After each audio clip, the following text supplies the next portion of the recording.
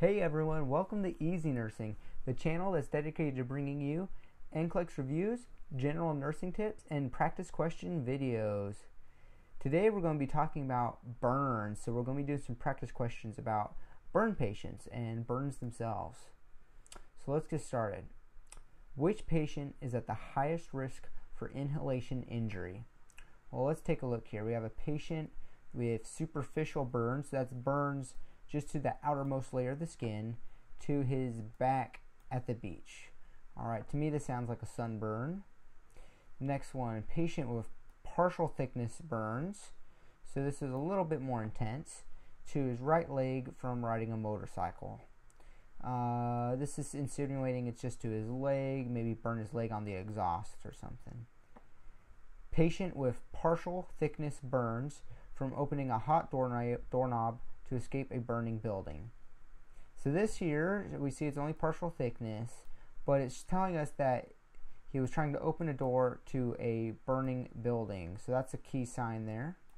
And a patient with burns to his arms from spilling boiling water while cooking. Well, this here is boiling water caused the burn, so this is just on the outside of the skin where it hit. So if you see here, it says, what's inhalation injury? It shows here that inhalation injury is damage to the lungs and the airway, which can be due to hot air, steam, smoke, aspiration, and irritant gases.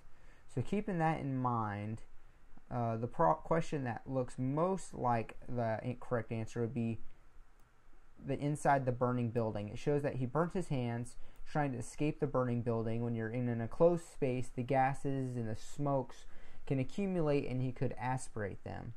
So for this one, we'll pick C. Let's look at the next question. So we have a patient with severe burns to his right arm, and he comes to the ER, so that means this is emergent. What would be the correct route for administration of analgesics? So we're talking about the emergent phase of burns. How do we give analgesics? So we have several different modes here. It looks like we have an IM shot to the deltoid. We have subcutaneous to the fat of the arm, intravenous, and topically. And so this just brings out, you have to know the correct route of drug administration. And for this patient, it went to, this is emergent, and so they want to have quick pain relief, and so the correct answer should be intravenously. With a burn patient, especially being in the arm, who knows, it doesn't tell you how far up the arm has been burned. It may be burnt up to the deltoid, it may be burnt up to the right, to the upper arm. Either way, you'd want to avoid subcutaneous on IM anyways, because it's going to take a while. Intravenous is going to have almost an instantaneous pain relief. And topically, you're probably not going to apply very much topically because that arm's going to be burned, and it says it's a severe burn here, and it may be irritating to the tissues, and you don't want to put them at risk for infection. So for this question, the answer is intravenous pain control for severe burns. Let's look at the last one. So you're caring for a patient with deep partial thickness burns to 35% of the body. So when we're talking about 30% or greater, this is a severe burn, and severe burns have systemic effects.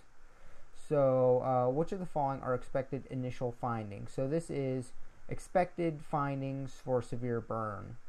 And if you see here, there's some systemic effects that you can have. It says here greater than 30% of burns. So it looks like we're going to have problems with cardiovascular problems, respiratory, metabolic, immunological, at risk for infections, some vasoconstrictions, spasms, increased capillary permeability. Let's keep that in mind. Let's take a look. Alright, so severe burns. Would we expect hypokalemia? This is going to be wrong right off the bat because the burn is going to cause the cells to rupture, and potassium is very high in numbers in cells. So when it ruptures, it was leaking potassium into the bloodstream. These patients, you'll expect to see hyperkalemia. Alright, severe burn, hypotension. Now this we do expect, so I'll go and highlight it. You expect this because all the fluid is shifting, either leaking out of the body at the site of the burn, or it is being leaked into the body tissues around the burn. So instead of it being in the blood vessels like it should, it leaks into the cells and around the cells. And that's why burn patients, you'll see very severe edema, not just at the site of the burn, but across their whole body. So will we expect decreased hematocrit?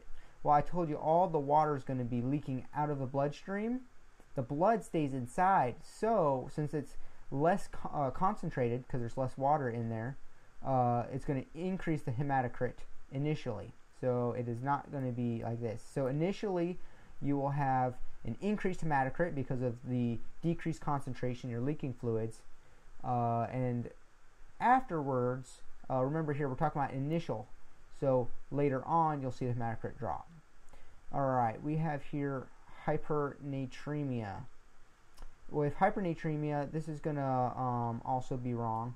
Reason being, when I told you that water leaks, water and salt go together. So all you have water and salt leaking into the body tissues, causing that edema.